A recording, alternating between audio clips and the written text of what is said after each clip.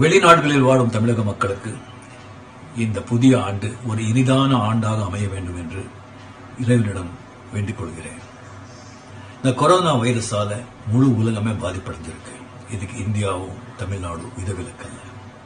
உங்களை பிரிந்து வாழும் உங்க உறவினர்கள், உங்க குடும்பத்தினர்களுக்கு சதா நேரமும் உங்களை பத்தி தான் சிந்தனை, உங்களை பத்தி தான் கவலை.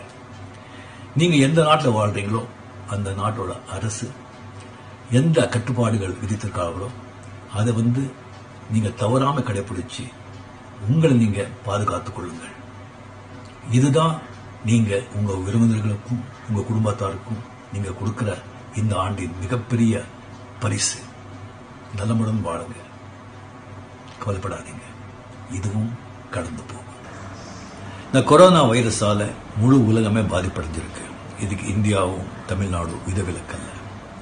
உங்களை பிரிந்து வாழும் உங்க உறவினர்கள், உங்க குடும்பத்தினர்களுக்கு சதா நேரமும் உங்களை பத்தி தான் சிந்தனை, உங்களை பத்தி தான் கவலை. நீங்க எந்த நாட்டில் வாழ்றீங்களோ அந்த நாட்டோட அரசு எந்த கட்டுப்பாடுகள் விதித்திருக்காங்களோ அதை நீங்க தவறாம கடைபிடிச்சு உங்களை நீங்க பாதுகாத்துக் கொள்ளுங்கள்.